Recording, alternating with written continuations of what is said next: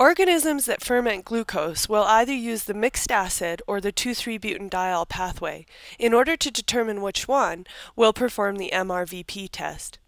For this test, you'll want to start by flame sterilizing a pipette so that you can aliquot 500 microliters or half a milliliter into a separate tube from your original MRVP culture tube. This separate aliquot will be used to perform the MR part of the test, that is, the part of the test to which you will add the methyl red. The remainder of the culture will be used to perform the VP part of the test. That will remain in the purple capped tube.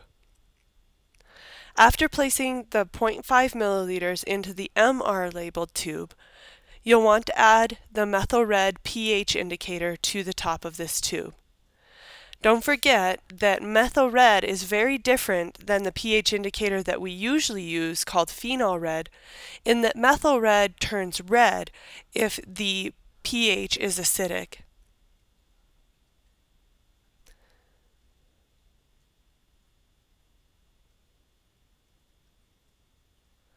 We'll note in this case that after the addition of just a few drops of methyl red, the color of the culture will turn red. This indicates that the organism is positive for the mixed acid fermentation pathway.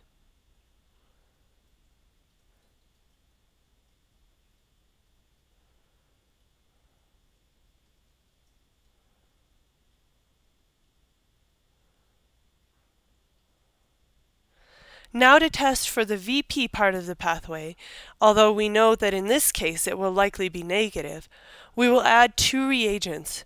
The first one, called potassium hydroxide, which is a 40% solution. The second one is alpha-naphthol, an organic. In order to aliquot these two reagents, you'll want to set your pipette man to 250 microliters.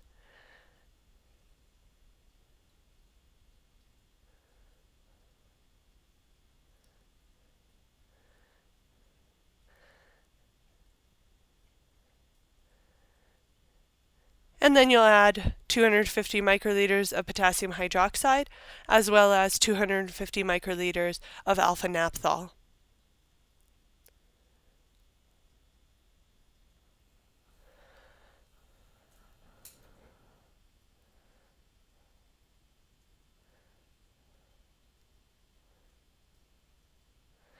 Use caution when working with the alpha-naphthol.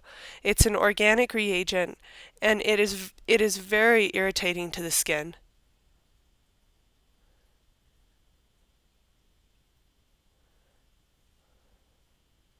You'll notice that upon addition of the alpha-naphthol to the VP tube, the color of the tube will change slightly. You'll want to mix the tube at this point and then allow it to sit for about 40 minutes. After about 40 minutes, you should be able to read the color of the VP tube. If it turns a pinkish color, then it's positive for the 2,3-butanediol pathway, but if it stays a yellowish color, it's negative.